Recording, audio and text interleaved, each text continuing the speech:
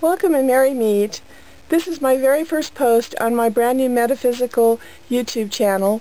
It's so new I haven't even thought of a name for it yet, and I've been very inspired by Jacqueline Dubois' lessons in metaphysics on her YouTube channel.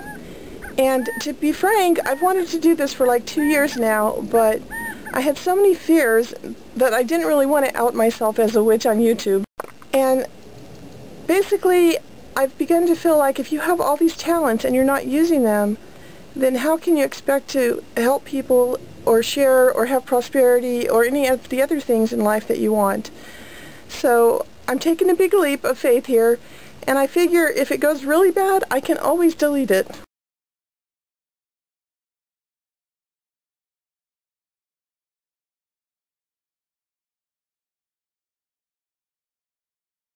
Before I moved here last October, I didn't really need to be on YouTube because, you know, I could teach private classes. I lived in a big metropolis. I was teaching and doing psychic readings at the Learning Light Foundation for 5 or 6 years. And so I had an outreach to people. But now I live out in the middle of nowhere, as you'll see in a minute, and I don't really know anyone here.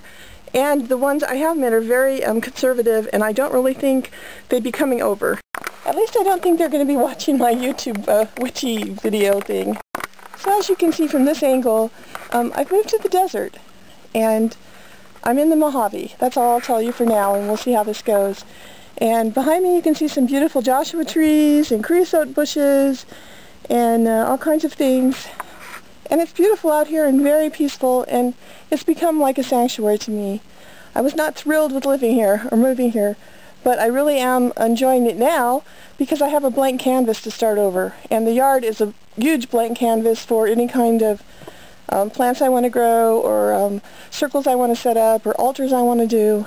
And I never had that luxury in my tiny apartment. The house itself is tiny and is still full of boxes, so whether or not I'll do anything indoors, I don't know yet, for a while anyways, until I get organized.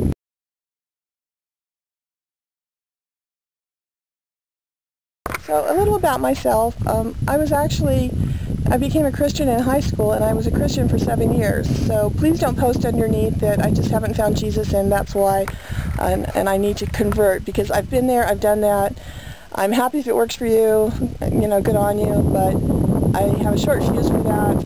Then I basically went back to my pagan roots that I intuitively knew as a child. As a child, I studied mental telepathy and psychic stuff with my father, and did all kinds of like UFO studies and ghost research, and you know, I was very curious about all of that when I was a kid. And so during those 7 years in high school and into my young married life, I kind of got away from all that, but I really missed it. And then sometime in the 80s I started doing tarot at like Renaissance fairs for my own self, for my friends, and all over California, and I started doing psychic fairs. And so just to give you a background, I was in a group. It wasn't a coven. It was like a half of a coven and a half of a white light healing group in San Luis Obispo, and that was very nice for a few years until I moved away. So I got to meet a lot of people from a lot of pagan backgrounds and other religions, and I guess that group is still going, but I'm not really in touch with them anymore. And then I also taught belly dancing for 20 years, and not that all belly dancers are pagan, but a lot of them are. And I taught at different adult, you know, schools that have all those different classes. I taught at the Learning Light Foundation, like I said, and you know, I traveled around a bit. The last few years I haven't done that much because I was pretty much suppressed in my other environment. I didn't really have room to grow, so now I'm out here. I have a whole new opportunity, and I hope you'll follow my channel. You know, the term witch, it has such a loaded meaning, and I really like the term creatrix, because that's what we are. We're in the image of the creatrix, and we're creating things. And today I'm doing prosperity magic, which is why I'm totally dressed in green. And I have this beautiful selenite, and I don't know if it shows on camera, but it's like a greenish tinge and a translucent white combination. And so I've got this out, and I've got my brand new Ankh out. So, you know, I dressed up for you guys. But usually if I'm just working on stuff in the yard, like my next tutorial, I'm making a witch broom. You know, I don't dress up for those things. Sorry about that. I'd rather be doing stuff than putting on makeup, but, you know, today I did, so yay, go me.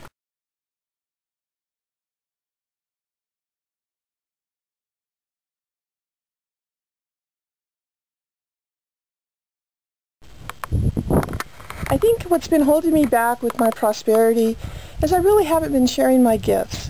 And by that I mean I haven't been like teaching classes, doing readings, working as a psychic.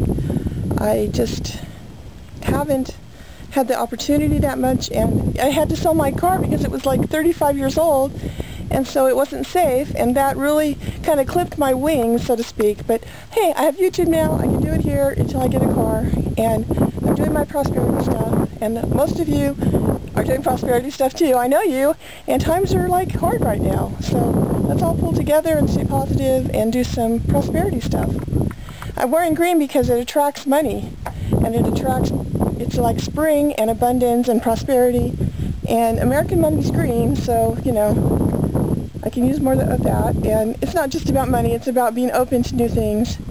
And I met this cute little psychic from Australia named Christabel, and she said, always fold your money towards you, and that way more money will come your way. So there's a little tip for your paper money, fold it towards you. I think that's about all for now. I don't want to overwhelm you on my first venture into my new metaphysical channel. If you want to leave a comment, that's awesome. And hopefully we'll learn something together. I don't know everything. No one knows everything. All I can do is show you what's working for me or not working for me. All right? Merry part.